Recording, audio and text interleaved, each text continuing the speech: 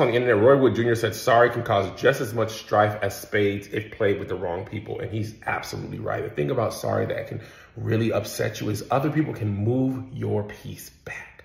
And when you get people like me who are super competitive and talk a lot of trash, you're like, home, home, home, and you slam their piece down, okay? And that got me thinking, what are the top 5 games that can upset people the most and ruin friendships? Spades is number 1, okay? And sorry's in there too, but the other 3 are this.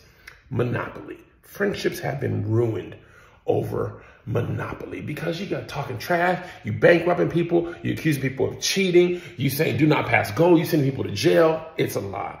Number 2, taboo.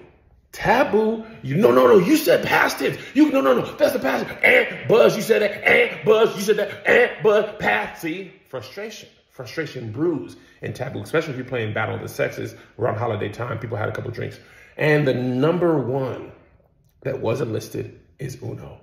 There's nothing worse than thinking you're about to Uno out and then somebody draw fours you. And don't let that person be related. Your wife, your children, how dare you? Right? Then if y'all play stacks, draw 2, draw 4, draw 6, draw 8, draw 10, you picking up 8 to 10 cards in one turn and then you lost? Oh, now I'm upset.